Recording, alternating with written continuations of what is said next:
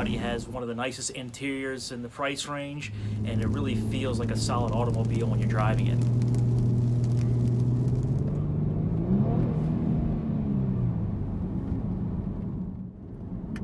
The Kia Stinger GT is really a surprise. This is a fun to drive and a handsome automobile.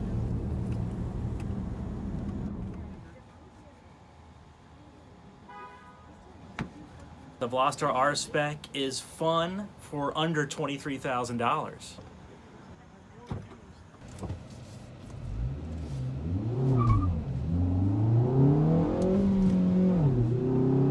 The Stinger GT is the standout here, but I thought the Veloster with its manual transmission was an absolute hoot.